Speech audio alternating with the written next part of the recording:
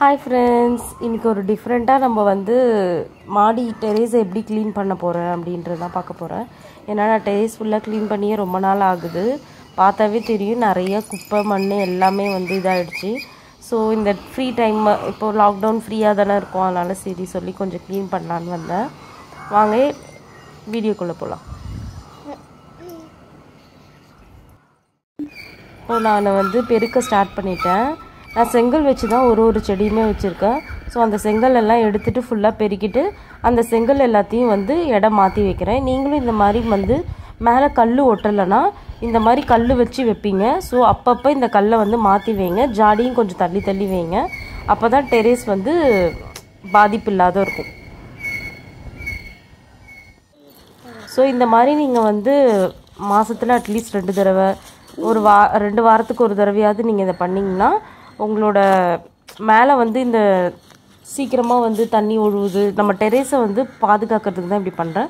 நான் சப்போஸ் கல் ஒட்டியிருந்தால் பயப்பட தேவையில்ல. பட் நான் அந்த மாதிரிலாம் எதுவும் பண்ணாததுனால நான் 2 வீக்ஸ் ஒன்ஸ் இந்த மாதிரி பெருக்கி கல்லெல்லாம் வந்து இடம் மாற்றி மாற்றி வைப்பேன். அதேமாரி ஜாடியும் நான் அப்பப்போ மாற்றுவேன். 10 நாளைக்கு ஒரு தடவை, எனக்கு எப்பப்பெல்லாம் டைம் கிடைக்குதோ அப்பப்போ நான் மாற்றி வைப்பேன் பெருக்கி. நீங்களும் இதே டிப்ஸே ஃபாலோ பண்ணுங்கள். டெரேஸில் சப்போஸ் நீங்கள் ஸ்டார்ட் பண்ணுறீங்கன்னா இந்த மாதிரி சின்ன சின்ன டிப்ஸை ஃபாலோ பண்ணுங்கள். அதேமாரி இந்த வெயில் டைமில் எந்தெந்த செடி வெயில் தாங்கும், வெயில் தாங்காதுன்னு பிரித்து வைங்க. ஸோ அதையும் இந்த டைமில் நான் பண்ணிடலாம் அப்படின்னு இருக்கேன். ஏன்னா நான் வந்து ஷேடோ நெட் இந்த மாதிரிலாம் போடல. ஸோ அதை பிரித்து வைக்கலாம் அப்படின்னு தான் பண்ணுறேன். அதேமாரி இந்த பெருக்கிற குப்பையெல்லாம் நீங்கள் தேவையில்லாத வந்து கீழே கொட்டணும் அப்படின்லாம் கிடையாது. இதுவே மூடாக்குன்ற மாதிரி நான் ட்ரை பண்ணுறேன். எல்லா செடியிலையும் இருக்குது இந்த குப்பையெல்லாம் வாடுறல, நிறைய இலை தழை தான் இருக்குது. ஸோ அதை மூடாக்கு மாதிரி ஒரு செடியிலையும் கொட்டிட்டு வரேன் நான். இதுவும் வந்து என்ன சொல்கிறது, இது வெயிலேருந்து பாதுகாக்கிறது தான். அதாவது 100% பாதுகாக்க முடியாது, அட்லீஸ்ட் ஓரளவு நம்ம கம்மி பண்ணலாம். ஸோ இந்த மாதிரி குப்பையெல்லாம் நீங்கள் வீணாக்க வேணாம். செடியில் மூடாக்கு மாதிரி போடுறது தான். மூடாக்குன்னா என்னென்னா வெயிலேருந்து நம்ம செடியை பாதுகாக்கிறதுக்கு தான். நான் இதை வந்து 2 இயர்ஸாக ஃபாலோ பண்ணிகிட்ருக்கேன். ஓரளவு என்னோடய செடி எல்லாமே நல்லா வந்துட்டுருக்கு. இந்த வெயிலில் ஷேடோ நெட்டு போட முடியல, இந்த வாட்டி போடணும்னு நினச்சேன். பட் லாக்டவுனால போட முடியல. ஸோ இந்த மாதிரி சிம்பிள் டிப்ஸை வந்து நீங்கள் உங்கள் டெரேஸ்க்கு ஃபாலோ பண்ணுங்கள்.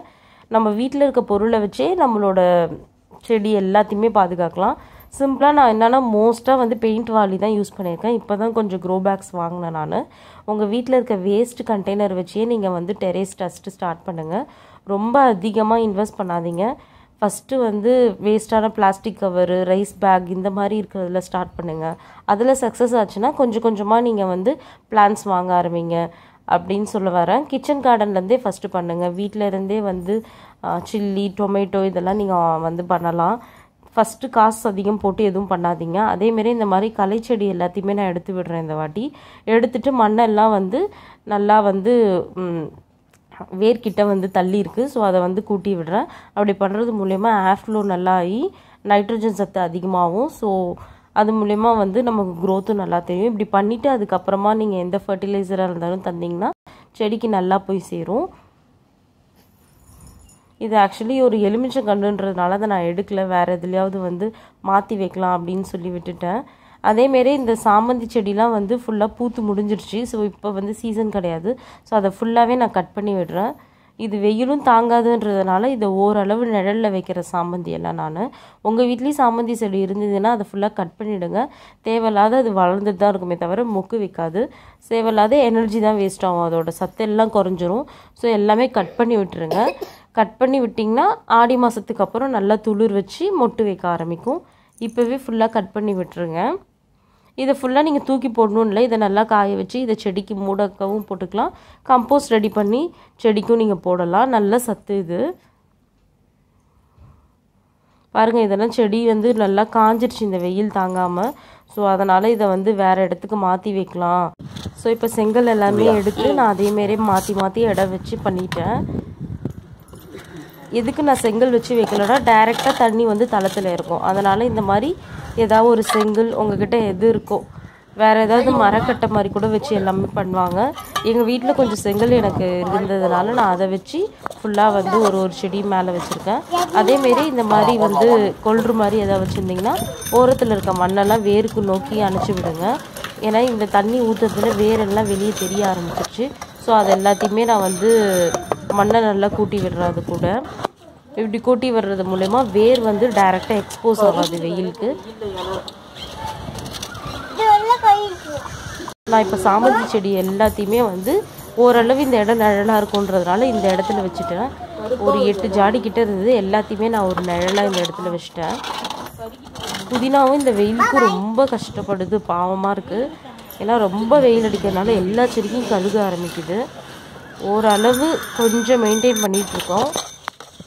பாருங்கள், இந்த மாதிரி வந்து செடியை நல்லா வந்து கிளறி விடுங்க. அப்பப்போ அட்லீஸ்ட் ஒரு எப்பப்பெல்லாம் மேலே வரீங்களோ வாரத்துக்கு ஒரு தடவை, இல்லைன்னா உங்களால் முடிஞ்சால் 2 தடவை கூட பண்ணலாம். இந்த மாதிரி பண்ணுறது மூலியமாக வந்து அதில் ஏர் ஃப்ளோ இன்க்ரீஸ் ஆகி க்ரோத் இன்க்ரீஸ் ஆகும். அதுக்காக தான் இந்த மாதிரி பண்ணுறது.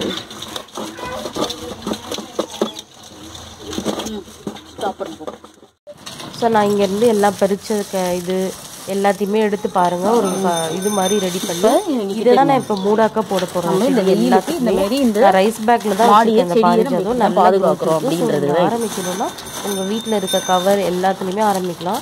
ஸோ இது வந்து ரொம்ப ஈரப்பதமாக இருக்கணும், அந்த ஈரப்பதம் மெயின்டைன் ஆகணுன்றதுக்காக தான் இதை ஒரு மூடாக்கு மாதிரி நான் போடுறேன். இது மாதிரி நீங்கள் ட்ரை பண்ணி பாருங்கள். ஓரளவு செடி நல்லா மெயின்டைன் ஆகுது. என்னோடய ரோஜா செடி கூட பாருங்கள், புதுசாக தளிர்லாம் நிறையா வந்திருக்கு. நான் இந்த மெத்தட் ஃபாலோ பண்ணி தான் ஓரளவு இந்த ரோஜாவையும் இந்த வெயிலேருந்து வந்து சேவ் பண்ணியிருக்கேன். ரோஜா செடியெல்லாம் ஓரளவு நிழல்லையும் வச்சுட்டேன் நான். இப்போ நான் வந்து க்ளீன் பண்ணதுக்கப்புறமா ஒரு வியூ மாதிரி காமிக்கிறேன். நல்லா வந்து க்ளீன் பண்ணியாச்சு மாடியை. நல்லா காலையில் வந்து ப்ளூமிங்காக நல்லா காற்று நல்லா இருந்தது. இந்த மூடாக்கு 100% எஃபெக்டிவாக இருக்குமா அப்படின்னு நீங்கள் கேட்கலாம். ஓரளவு அட்லீஸ்ட் ஒரு 30% இல்லை 40% வந்து எஃபெக்டிவாக இருக்குது. தண்ணி ஊற்றிட்டு இந்த மூடாக்கை வந்து நீங்கள் வந்து ஒரு வாரத்துக்கு ஒரு தடவை இந்த மாதிரி வேஸ்ட் இலையெல்லாம் தூக்கி போடாமல் மெயின்டைன் பண்ணுங்கள். நல்லாவே இருக்கும் வந்து நம்மளோட செடி எல்லாமே. இந்த ஷேடோ நெட் வாங்கணும் அப்படின்னு கண்டிப்பாக வந்து இது கிடையாது. நம்மளால் முடிஞ்ச அளவுக்கே நம்ம வீட்டில் இருக்கிறத வச்சு நம்ம மெயின்டைன் பண்ணலாம். நான் இது வரைக்கும் ஷேடோ நெட் வாங்கினதே கிடையாது 2 இயர்ஸாக. ஓரளவு இந்த சம்மர்லேருந்து என்னோடய செடி எல்லாத்தையுமே நான் வந்து சக்ஸஸ்ஃபுல்லாக எடுத்துகிட்டு வந்துட்டேன்.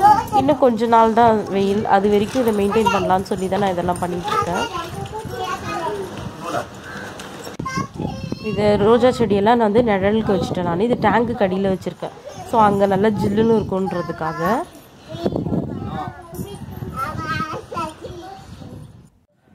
ஸோ இந்த முருங்கையும் பார்த்திங்கன்னா இப்போ வந்து பூ வைக்க ஆரம்பிச்சிருக்கு.